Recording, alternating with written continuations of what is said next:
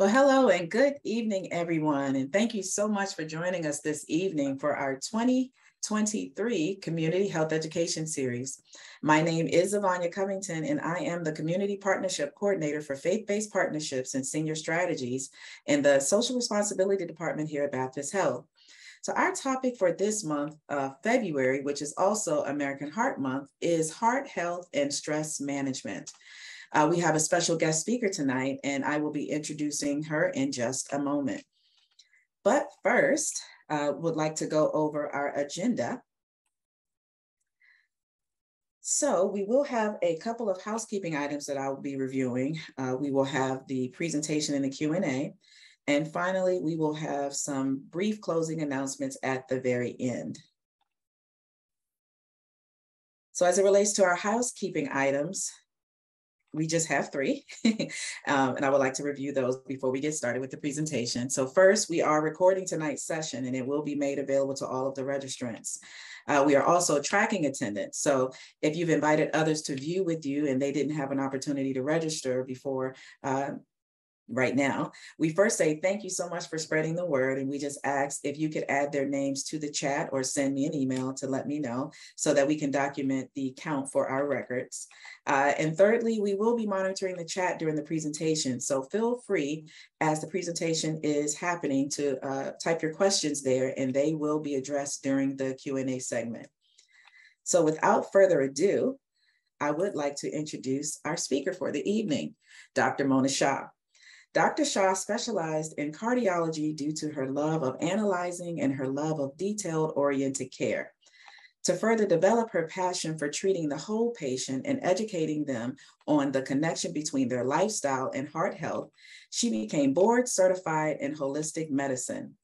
Dr. Shah's areas of expertise include holistic medicine, women's heart health, valve disease, heart disease prevention, and non-invasive cardiac testing.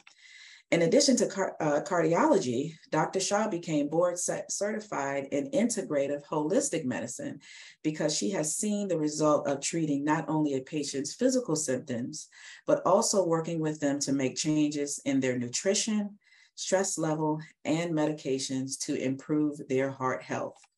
She also understands a patient's desire to use more natural vitamins and supplements in addition to traditional medications. Dr. Shah strives to really hear her patients and help them find the root of their health issues in order to best heal their heart. So Dr. Shah, when you are ready, you can begin. Hello. Hi, everyone. Thank you, Zavanya, for that wonderful introduction. So we are going to talk tonight about how our mind is connected to our body and how it's all connected, mind, body, spirit, how there's not separate entities, especially affecting our physical health and specifically cardiovascular health. Zavanya, next slide. Thank you. So these are just some traditional risk factors for cardiovascular disease. And I just want to guess this again, I am a cardiologist and this is Heart Health Month. So I just want to go through these briefly before we dive into this, what stress does to the body. So diabetes, if you're diabetic, especially uncontrolled diabetic, you're twice as likely to have coronary artery disease. High blood pressure is also a risk factor for coronary artery disease. Really about a third of Americans, probably even more now, have high blood pressure, and only half really have it under control. I always recommend that patients have a blood pressure machine at home. You can get one that goes around your arm, because invariably when you go to the doctor's office, it may be high, you're nervous, you're stressed out, you've been in a rush. And if it comes back high in the doctor's office, sometimes I say, well, listen, I want to see what it's running at home, because in my office, it might have white coat, high blood pressure, and I don't want to falsely treat you either. So even if you don't have a history of high blood pressure, if you're only going to the doctor once a year, you want to just keep an eye on it once a week, even. It takes like 5 minutes, to put it around your arm, be relaxed, and just keep an eye on it. So when you do go to the doctor, you can say, hey, I check my blood pressures at home and this is what it runs. It's just as always better to know, because high blood pressure can be silent. sometimes until it's gotten to really severe levels. What about cholesterol? We know that having high bad cholesterol, which is the LDL, and low good cholesterol, which is HDL, is also a risk factor for heart disease. We know that the LDL, you know, is very usually genetic sometimes, and also diet. So that's why doing holistic, I have a whole separate talk on diet and inflammation and all that stuff. But basically you want to know your numbers, make sure your doctor's checking your numbers, you know, to make sure that it's under control, and work on the diet where you can. Exercise, really only a fourth of Americans are getting the amount of exercise they need. 30 minutes a day. I say, you know, give me 30 minutes. And if you can't do 30 minutes, break it up, maybe do 10 minutes, and then 10 minutes later in the day, do another 10 minutes. Everyone can find 30 minutes to work out. That's a minimum. And do whatever you like. If you're really not working out, then I'll kind of take anything. Do 30 minutes of walking, do 15 minutes of walking in the morning, do 15 minutes of walking later in the day. That adds up to 30. If you're progressing further than that, then increase that 30 minutes to 45 minutes. Throw some weight training or resistance training in. Do some cardio. Cardio, I don't care what you do, whatever you enjoy, whether it's Zumba, power walking, running, swimming, but get moving. You know, as we get older, that also increases our risk for heart disease. Being a male, unfortunately, increases our risk for heart disease. And smoking, of course, right? We all know that. And then, of course, last but not least, is chronic stress. And we know, go ahead to the next slide. We know that chronic stress is almost equivalent to high blood pressure in causing heart disease. It oftentimes gets thrown under the rug. You know, I mean, when you go see your doctor, they're going through their meds, going through the labs, going through all that stuff. But how many times are you really addressing stress? And that's why it's one of my passions to address stress and how to handle it, and why, and what is it doing? We know that stress is bad, but why and how can we manage it? That's what this whole talk is about.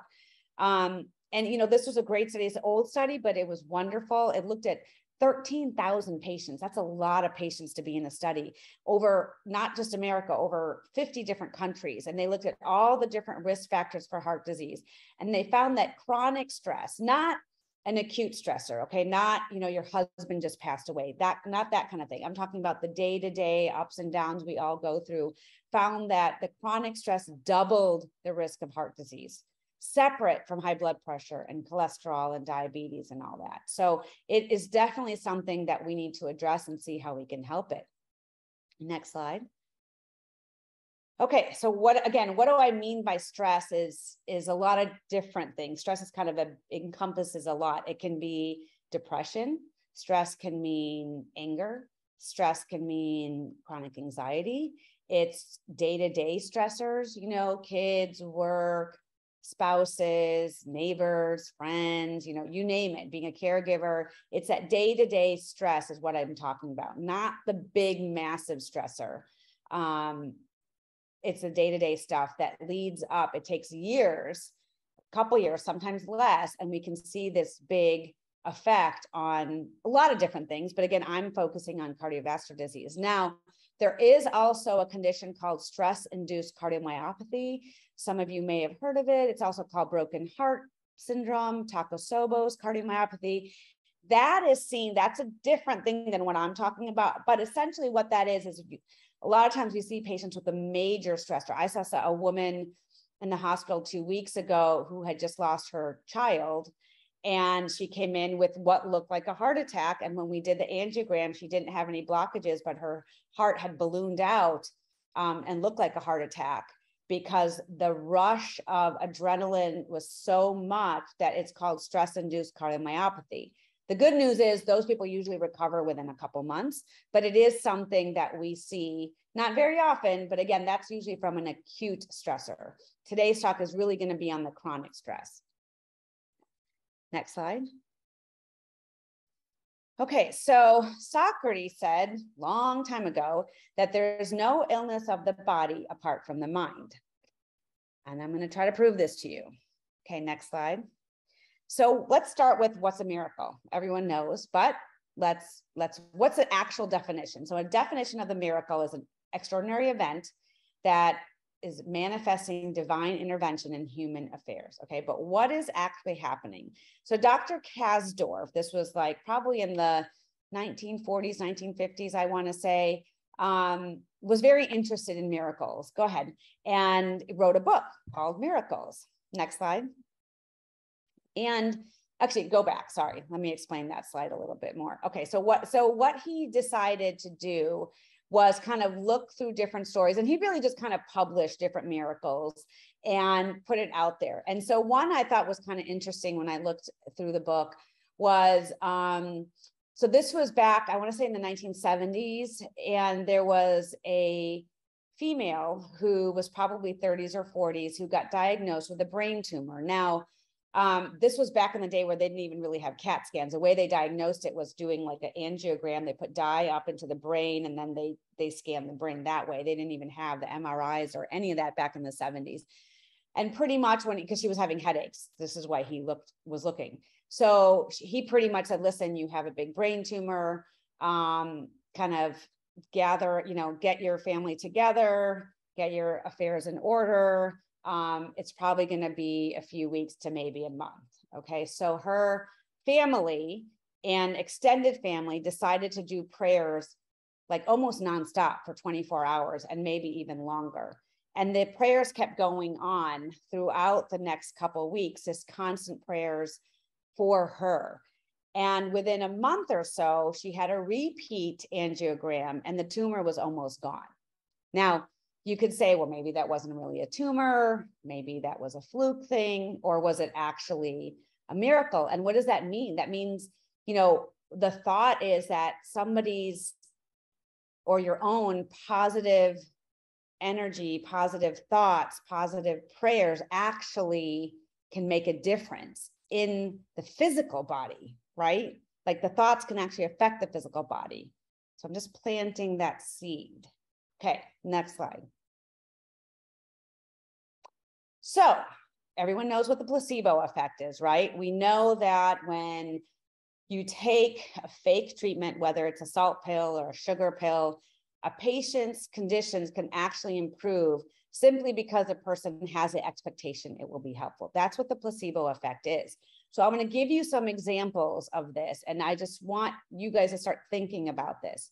So Dr. Beecher, he was a pioneer in this. This was back in the 50s. He actually he kind of coined powerful placebo. He was the one who started thinking about this. And why did he do that? Because he was in World War I. And during World War I, he found that he was one of the surgeons in World War I. And he found that they were running out of, all these soldiers, they needed to do amputations, et cetera. And they were running out of morphine, but they had to do these amputations, et cetera. So he started, he was so overwhelmed that he just started telling the nurses, just give them IV saline and just tell them that it's morphine. So we can get done what we need to get done. And to his surprise, some of the soldiers were saying that their pain was better and they were able to go through the surgery. And again, they weren't getting morphine, they were getting saline water. So that's where he was like, what is going on? How is this even possible? So that's why he got really interested in this placebo effect. And he started researching more and more and found that a third of patients that respond to treatment are actually responding to just a placebo. Next slide. What about more modern times? Okay, so in New England Journal of Medicine, there was an article published. It was not a big study, it was 180 patients, but this doctor, Dr. Mosley, took about patients with arthritis, right?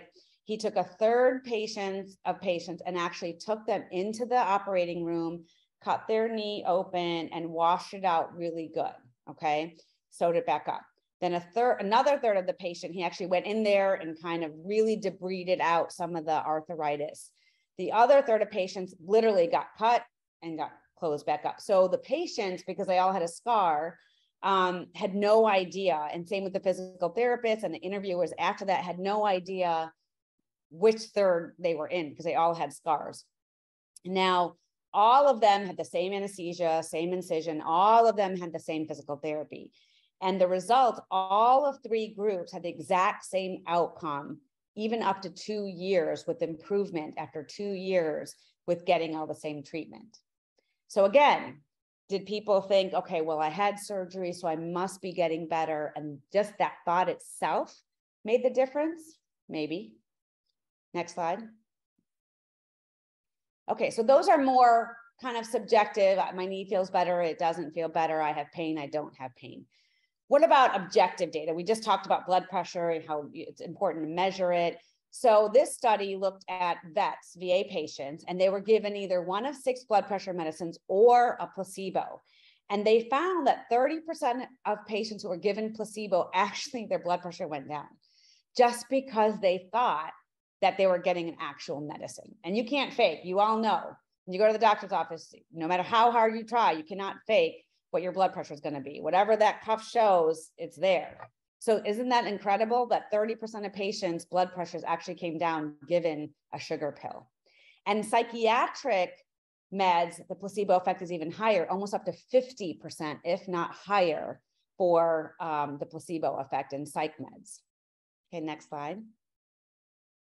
So to me, and hopefully to you, I'm starting to slowly convince you that our minds and our thoughts definitely play a role between the miracles and the placebo effect, that definitely there's something going on behind the mind and what we think and our thoughts and our body link. Next slide. Okay, so what is epigenetics? I mean, we all know what genetics are, right? Those are the genes.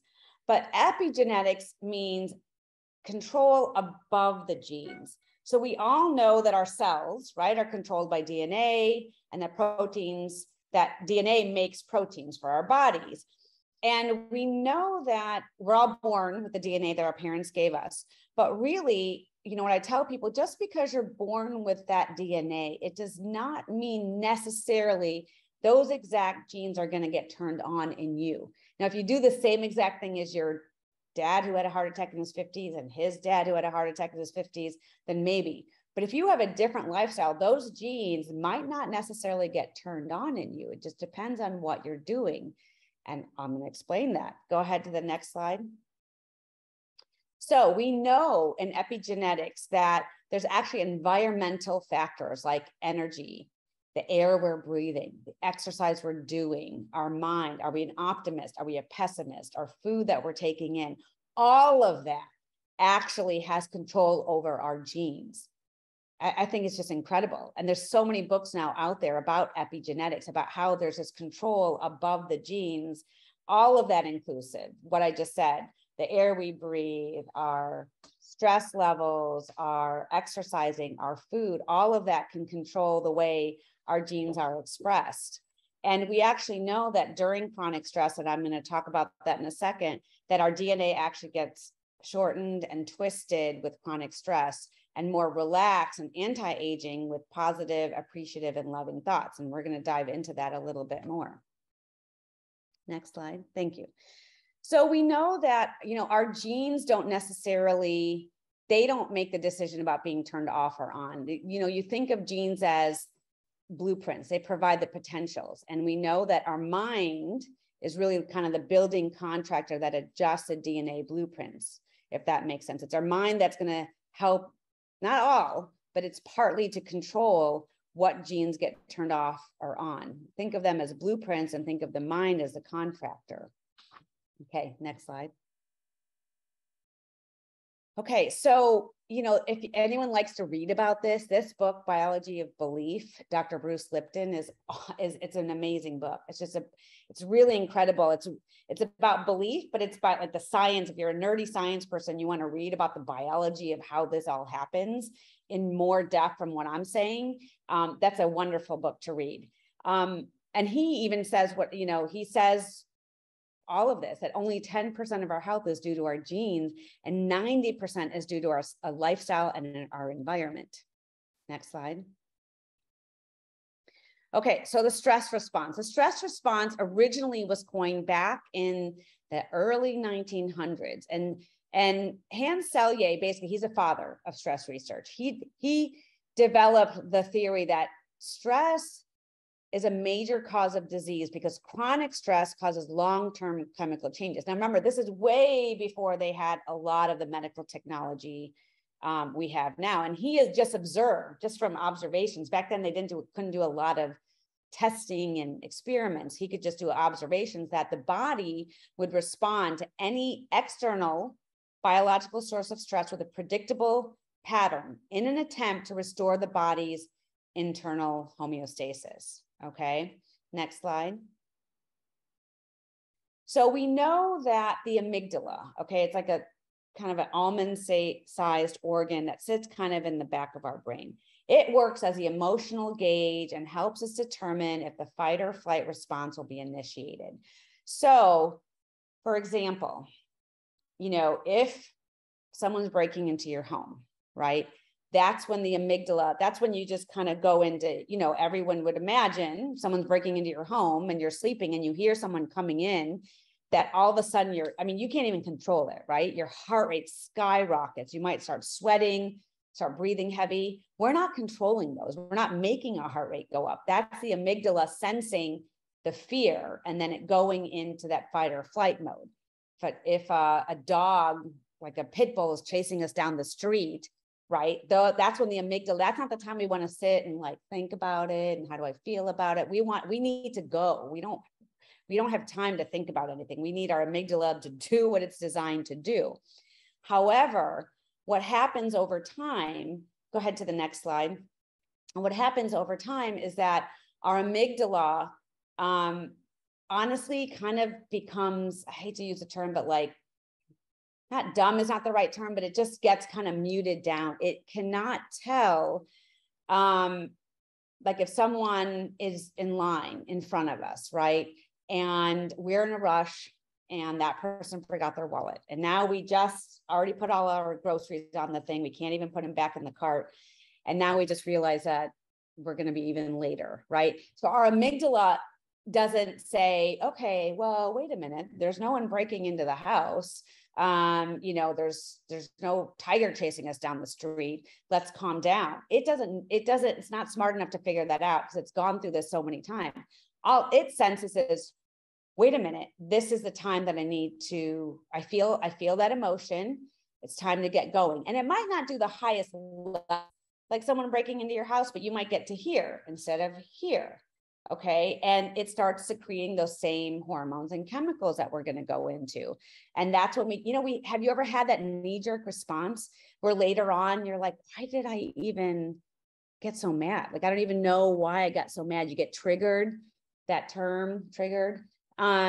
It's because our brain over years and years, I mean, really, they say by the time you're 6, you've already developed 9 your wiring. I mean, that's crazy to me. That means basically when you're young, if something happens, we wouldn't even remember. Our subconscious has already made those wires of what this response will be. So if someone told us we're eating too much, maybe as a kid, we might, as an adult, if someone tells us, hey, don't have that piece of cake, we might get triggered to being mad or something.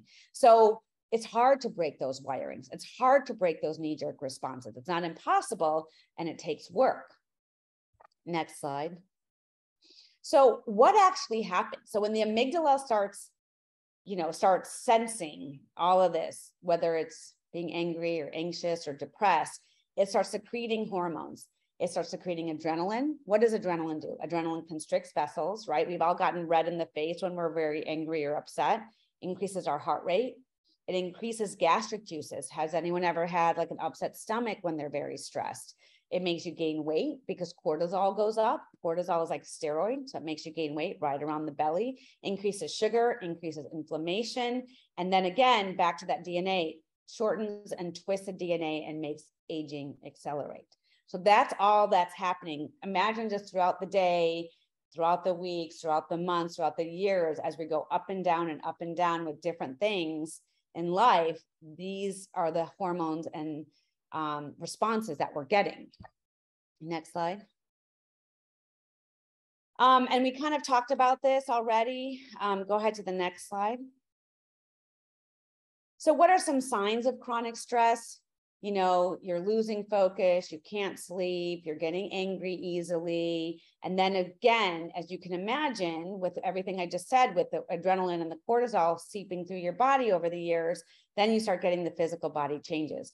You can have coronary artery disease, high blood pressure, diabetes, you know, all of the cancers, inflammation, all of that can slowly come up with chronic stress because it's also causing chronic inflammation. Okay, next slide. And this was an interesting study. They actually looked at anger specifically, and they had people kind of do this whole anger scale. If you want to look up the study, you can see what it was, what the actual anger scale was. But they followed them for quite a few years, and they found that people in the highest group in this anger scale had 3 times the amount of heart attacks and issues with their heart than the lowest group, irrespective of whether they had diabetes or a smoker or high cholesterol.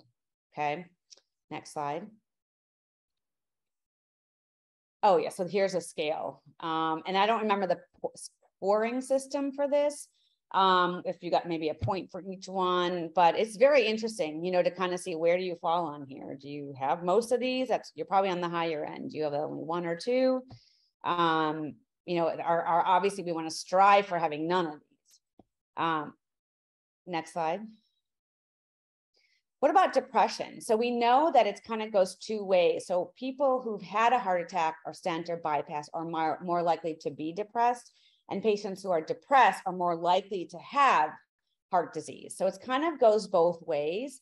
So again, it's something you want to address. You know, if you have depression, address it with your doctor. See who can help you. See how you can get help. If you've had a stent, if you've had bypass, and all your medicines are fine, everything else is fine, but you have depression, address it, because it's a normal part of having heart disease.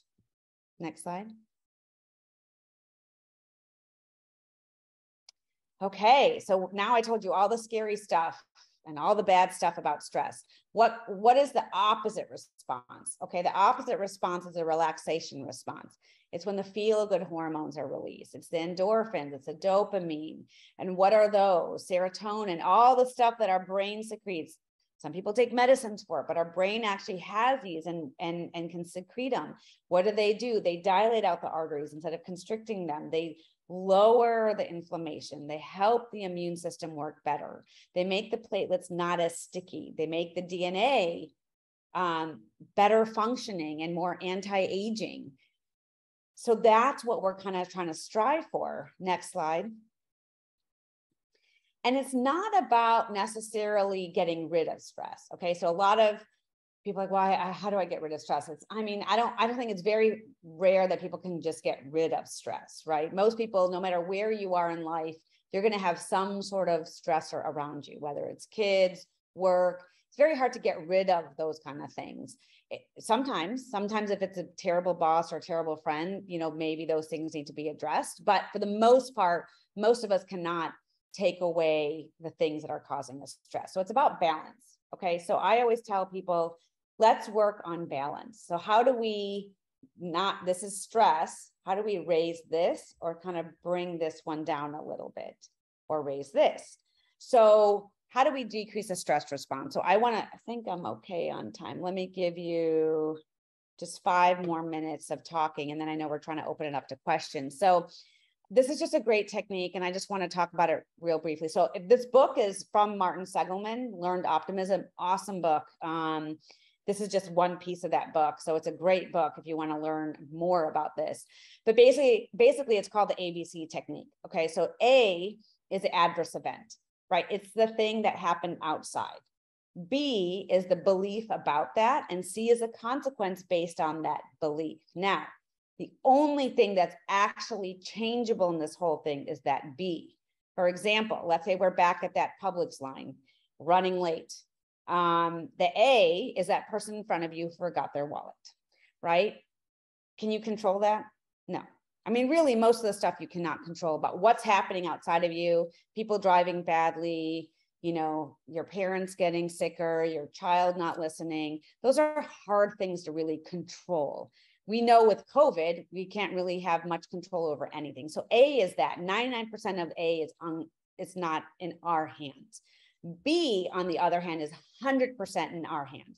So for example, if I was this kind of person, my B of that person Publix, I could be mad, angry, just like frustrated, huffing and puffing, like my blood pressure's going up, and I'm just like, just stomping around. And what do you think's happening? I mean, my adrenaline's going bananas, my cortisol's going bananas, everything is just getting jacked up, right? And I might even carry it forward. Maybe the next person I see, I'll be ruder to them. We're just going to keep passing that forward. And guess what the consequence is going to be because of that belief of, look at this person, people are so organized in unorganized in life. I always get this problem. It's always my bad luck, you know, blah, blah, blah, all that stuff. The consequence is anger, frustration, high blood pressure, red in the face, all those chemical hormones. On the other hand, what if my belief was, you know what? I really feel for this person. That must be terrible for them that they forgot their wallet. I'm just gonna hang out here, get on my phone, you know, maybe play a game, maybe do some deep breathing. This was meant to be. I'm just gonna chill out. Well, guess what? That consequence of that person, I mean, they didn't raise their blood pressure. They didn't have a huge adrenaline shove out the door. They didn't have anything. If anything, maybe if they were kind to that person, they actually secreted dopamine and serotonin. So the B is huge. So I tell people, make a diary of an ABC for just a day. See what's going on. See how many ABCs you have. See if you can start working on changing the B, okay? Meditation, you know, meditation doesn't have to be a whole big woo-woo thing. It can be multiple things. It can be deep breathing, having a mantra, slowly breathing in, slowly breathing out. There's tons of apps out there. Meditation is over and over and over again been shown to secrete all those happy hormones. Even if you do it for 10 minutes a day, 5 minutes for a day, 1 minute a day, just start doing it. Socially being connected is huge. We've obviously, you know, with COVID, we've been away from that. We need to get back to that. They've seen studies where someone just smiled at somebody else and you're secreting happy hormones and it's free. So kindness, gratitude. I personally write in a gratitude journal in the morning, or I just think of 3 things before I get out of bed. I force myself to thinking of 3 things that I'm grateful for that day before I even start my breathing or getting on with the day. I want to start my day like that. It's a great way to start your day. And find what you love to do. If you love to knit, if you love to dance, if you like to walk on the beach, find what you love to do and make time for it. You might not have time every day, maybe once a week. You say, you know what, this is my day. I'm going to do it. That self-care thing. What is self-care? Only you and us as individuals can make that time for ourselves to have that relaxation response get higher up. Next slide. I'm not going to get into this. We talk meditation. This is a great slide. Just real quick, they followed patients for about 5 years who meditated and didn't meditate. Patients who meditated had 50% less heart attacks and strokes. No medications do that. Next slide. Keep going. I know we're, this is just a great, you guys can screenshot this or take a picture of it. This is a great book called Radical Forgiveness. Another good book is Forgive for Good. It's about forgiving, letting go, not holding on to things in our heart. The gratitude journal we talked about. Next slide. Keep going. Okay, exercise. Exercise we know is good for the physical body, but it's actually really good for the mental body. It's excellent for stress. It's excellent for depression. It's good for lowering your blood pressure. Yoga, Tai Chi, any sort of exercise is great for just centering yourself. Next slide. There are some natural treatments for lowering stress. Magnesium is probably one of my favorite minerals. You want to get the right form. I think my blog is at the end of this. I have a whole article on magnesium and what kind to get. You take it at bedtime. It's a calmer, helps you sleep. It's good for chronic stress. L-theanine is like Xanax, but it's completely natural. So you can take 200 milligrams as needed if you're just having a bad day. Some of my patients just take it twice a day because they just like that feeling of being a little bit relaxed. Next slide. Keep going. Okay, and yeah, so this I just thought was important to say, you know, I have a lot of patients who they associate themselves with their disease, you know, and it's, you got to remember, it's much more, just because you have diabetes or you have high blood pressure, you're not that, right? So you can actually change some of those things by, remember that whole mind, how powerful our mind is. Next slide. Go ahead, next slide. You know, and again, this goes back to just kindness, smiling at someone, smiling at a stranger, giving a helping hand, all those things release those oxytocin, dopamine, serotonin, which are also good for us. Next slide. That's my blog. I have a lot of information on my blog for heart health, holistic health, vitamin supplements, meditation, just stress responses, diets. It's all about holistic. And if you sign up, if I write a future article, it'll pop up in your inbox. So sorry, I went a little bit over, but that's it.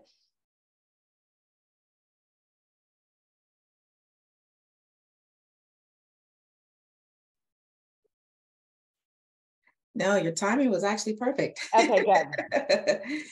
Thank you so much, Dr. Shaw, for providing us with such relevant and timely information. I know many of us, including myself, will be able to take this information and use it immediately. And I will also be sharing your blog on tomorrow with our audience. So definitely we'll make sure that they have access to that. So now we've arrived at our Q&A segment. So we're going to check the chat. I didn't see that anybody had put questions in the chat as of yet, but I'm going to, because I had a few questions of my own, I'm going to start with my questions. And if you have questions that you would like to place in the chat, please do so. Also, if you want to ask your questions directly, I can also unmute your microphone, or I'm sorry, I can allow you to unmute your microphone and you can ask the questions directly. So my first question is, are there any mental health disorders that are related to heart disease?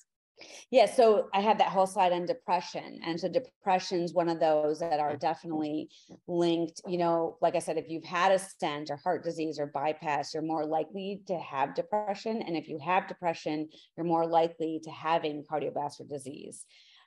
So definitely, and you know, I see depression's probably the biggest one. Anxiety and chronic stress can also cause heart disease in a little bit of a different way than depression. Just with chronic anxiety and panic attacks and those, it's more of a sensation of chest pain, palpitations, and you might be thinking you're having a heart attack, but it's actually a panic attack. But again, that's your way of your body saying something's wrong, the adrenaline's high, the cortisol's high. That makes sense? Oh, yeah, that makes perfect sense. And my next question is, I know that you mentioned like natural treatments that would help with your stress, but are there any foods that we can incorporate into our diet that will help to relieve stress naturally? Yeah, great question. So we know that there's actually, you know, the foods that are good for the heart, we always talk about Mediterranean lifestyle, healthy carbs, you know, fruits and veggies. So those have all natural antioxidants and they just make you feel better, right? When you're eating healthier, eating whole foods. There have been enough studies that show us when we're eating kind of processed foods, high sugar foods, it just kind of jacks you up, if you want to say, and kind of increases a lot of the cortisol, increases the adrenaline. Our insulin levels when we eat a high carb, fatty, like McDonald's meal or something, spikes, and then it goes down, and it spikes and it goes down. So that can definitely play onto stress and anxiety for sure. Drinking a ton of sodas instead of water, not hydrating ourselves, all that kind of stuff. Absolutely. Okay, well, yeah, thanks for sharing that. I'll definitely have to watch that, especially the Mickey D's. Okay, next question is, how can you tell, and you had talked about this in one of your examples, but if you can answer, how can you tell if you are experiencing anxiety or heart problems? Yeah, so that's a great question. I mean, really, I always say if you're ever worried or concerned, go see your doctor. I mean, there's no point in try to, you know, it's probably fine. Maybe it's not. I've seen it all. I've seen some patients who are truly having a panic attack and it's not their heart, but then I've seen some people who they're having like atrial fibrillation. They're having racing and they're like, oh, it's just a panic attack, but they're actually having an arrhythmia, or they're actually having a heart attack. So I would feel much more comfortable with someone getting an EKG, getting checked out and knowing. But because sometimes a full on panic attack can feel like a heart attack, a squeezing in your chest, short of breath, you're getting hot, you're getting sweaty. But I will say most of the time, if you're having coronary artery disease, usually it's a tightness, like a panic attack can be, but it's usually exertional. Like, hey, I walked a block and I had this weird heavy symptom. I'm very short of breath. Again, a panic attack, if some of those of you who've had that will say, well, I felt that same thing and it was a panic attack. So sometimes it can be extremely hard to differentiate. But that being said, if you've had a full workup and everything has been cleared out, then probably if you're having a lot of chest pain and palpitations and anxiety, then it sounds like that really needs to be addressed, especially if you've had the whole heart workup. Okay. Thank you for that. And then another question, can stress cause a heart attack or heart failure?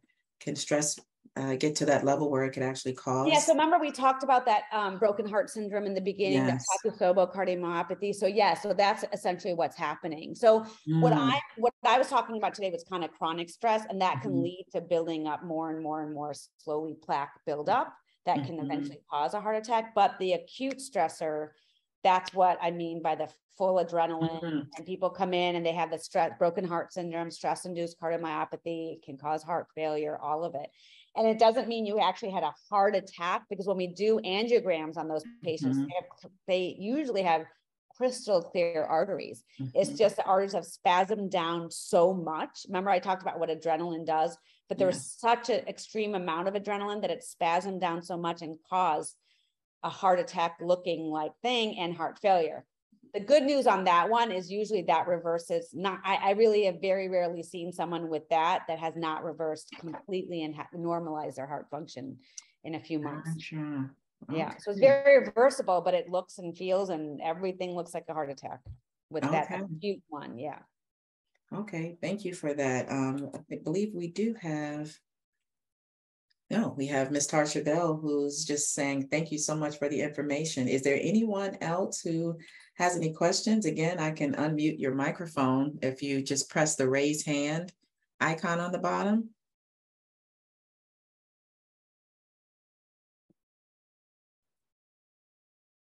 Give it a minute.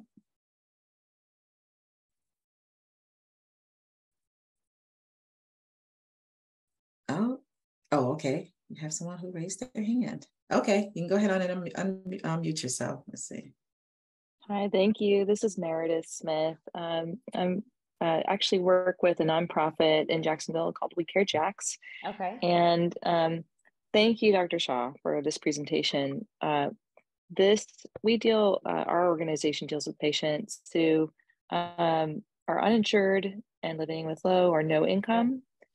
And I've seen some studies and relationships of childhood trauma and people who grow up with adverse childhood experiences. Do you know how ACE scores relate to heart disease? I'm not familiar with what an ACE score is specifically. Oh, okay. But there's been tons of studies that show about childhood trauma and disconnected parents and divorced parents and, just all that kind of stuff, and how that plays into not just even coronary disease, but even cancers and inflammation, And so I think remember what I was talking about, how some of those, that subconscious is almost formed by the time you're 6, right? So you can imagine if you've had trauma up until you were 6 your whole life, you can just imagine what kind of wirings you have, what kind of knee jerks you have, like what kind of triggers you have, and how often those hormones are getting released chronically in you.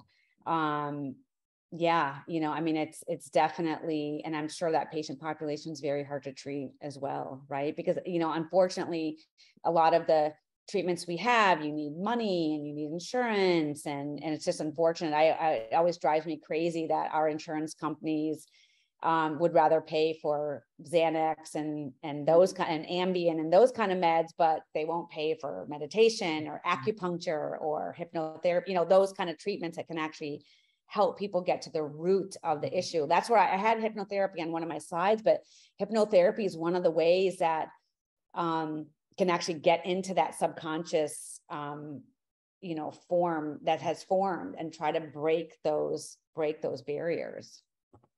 But I don't normally do like the ACE. That's kind of beyond my scope to being a cardiologist, but I'm sure there are studies out there, but I can just imagine with, you know, with all of that, with childhood trauma for sure. Thank you so much for that. We have Miss Sandra Scott raised her hand. Please feel free to unmute your microphone.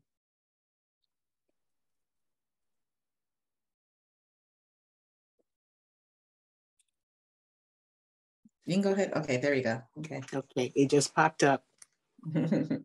This is hello. Can you hear me? Yes. There. Yeah, we can hear you fine. Hi, this is Sandra Scott. This is such a great meeting. I've been from diabetic to now I'm pre-diabetic. Good. And how do you determine if you have a heart disease?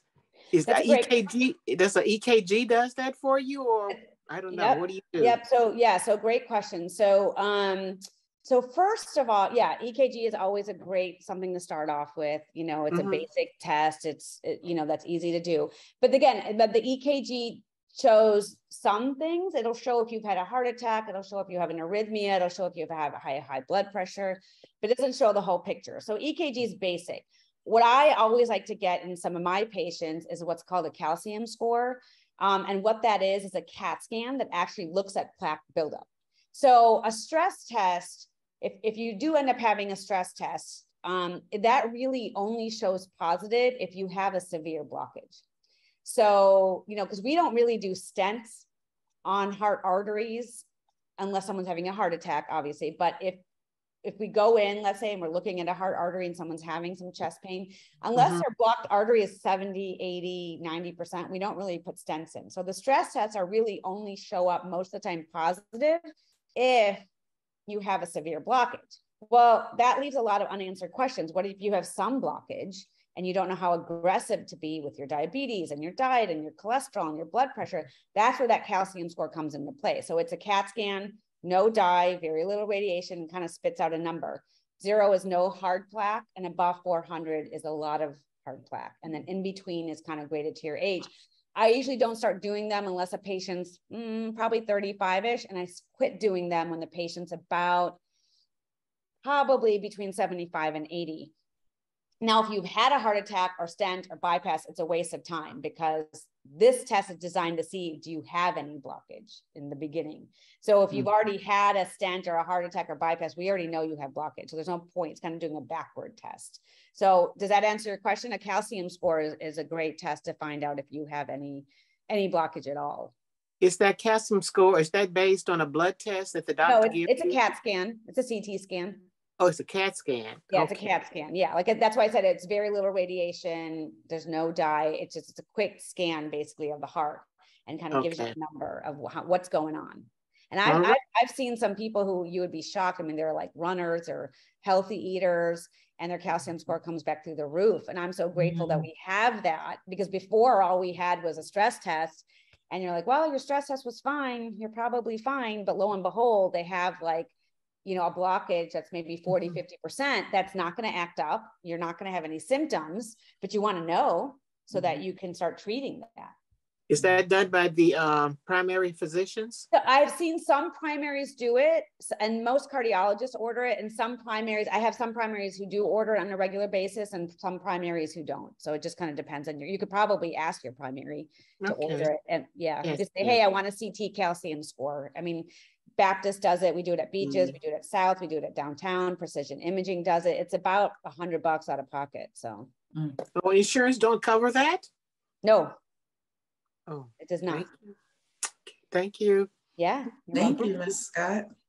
All right, we have another hand raised, Ms. Patricia Harrison. Let's see. Can you hear me? Yes, we can hear you fine. All right. You were just talking about calcium. I have a question for you. Okay. I got diagnosed with osteoporosis. Okay. And of course, you know, the recommendation is, oh, I need to take calcium. But then if I'm taking calcium, is that not a risk factor that I'm putting more calcium in my body? So now, although I could potentially prevent more bone loss, but what am I doing to my heart? Yeah. So I don't have any of my patients on oral calcium because of that. So really, you know, there's been enough studies for me where calcium, I like certain supplements and vitamins, but calcium is one that I usually don't recommend for my patients to take in the oral form. Now, dietary calcium is actually beneficial for heart health as opposed to supplemental calcium. And what I tell patients is a couple things. One, it's not that hard to get enough calcium in your diet, right? Unless I have very few patients where they're not having any dairy or any greens, or they're not eating anything with calcium in it. In that case, I'll talk about what I do in that case. But most of the time, you know, if you have some yogurt, you have a little bit of cheese, you have some greens, you can get enough calcium. What's more important than the calcium is vitamin D, it's vitamin K2, and it's magnesium. Those three things actually help keep calcium where you want it in your bones and away from your heart. So if I have a patient that's like, listen, I don't have any calcium, I don't eat anything with calcium, I'm like, fine, get calcium, you know, get maybe like oyster shell calcium instead of Citracal or, you know, whatever that is. And make sure you get K2. So K2, not K1, K2 is what helps keep calcium in the bones and away from the heart. A lot of companies now are making D3 and K2 together because I know you need both for bone health. But again, you want to make sure you get your D3 levels checked because D3 is fat soluble. So I just had a patient today, their D3 levels were 130. And I'm like, oh my gosh, how much D are you taking? They're like, oh, I just thought I could take as much as I want. I'm like, no, you can't. So, you know, always get your levels checked and make sure you're on the right dose of the D3 because you can overdo it and you will not urinate it out. K2 is the same thing. We don't really check levels of K2. I usually put people on about 90 to 100 micrograms. I actually have a whole blog on this specific thing. It's on what helps the heart, helps the bones. It's on D3, it's on K2, it's on calcium and all of that stuff. So if you want more information, even just go on that whole article. But yes, I don't put people on calcium 99% of the time. I tell them to get off of it, actually. Thank you very much. Yeah. Thank you so much, Ms. Harrison, for your question. We have another question in the Q&A. It's Ms. Jude Perez. She wants to know the significance of carotid neck ultrasound in relation to heart disease, and will it show? Yeah, so that's a great question. So carotid artery, that's what we used to do kind of a little bit more before we had calcium scores. We would check the animal media thickness of the carotid lining, and there was a great correlation between that and heart disease. The problem is a lot of insurance companies won't cover carotids like all day long. We used to try to order it and they say, nope, unless they actually have known blockage or stroke or whatever, which is why now most of us just get the calcium score. Because if you have plaque buildup here, whether it's in your neck or here, I mean, all arteries are kind of the same. We're treating all the arteries the same. And the calcium scores we know are out of pocket like $80, $90, as opposed to the carotid ultrasound, which could run you up to maybe $300-400, maybe even more, who knows. But yes, if you can get it covered, then a carotid IMT is great. I personally still, if I had to pick between this and the calcium score, I would still go with the calcium score, just because I can look at the plaque buildup. If you can get both, that's even better. Dr. Shaw, thank you so much again for such an informative presentation on tonight. Just want to share some very brief closing announcements before we part ways. There will be an electronic takeaway handout emailed on tomorrow that will include Dr. Shaw's blog information. So we want to make sure that you get that. There will also be a very brief survey for tonight's session that we will be sharing. So we ask that you please participate in that survey. We would greatly appreciate it. Next month, before I end this, can you see my screen? Am I sharing my screen? Okay, perfect. All right. Next month, we'll be back here again to discuss the topic of caregiver self-care. Ms. Rachel Weinstein with ElderSource. ElderSource is one of our trusted community partners. She will be our guest speaker. So if there are any caregivers, or if you know of any caregivers, please, when you see the invitation to register for next month's session, please share this, because there is a wealth of information, not only for caregivers, but also for our senior community. So you definitely want to make sure that you are in attendance for next month's session. Please be on the lookout for that, and all are welcome. Also, please take a note of the future sessions that we have lined up for, let me see here, through the spring, through June. So please take a screenshot of this if you need to. I'll also be sending this out tomorrow. So that ends tonight's session. Thank you again for joining us, and we hope to see you next month. Please spread the word. Good night, everyone. Thank you.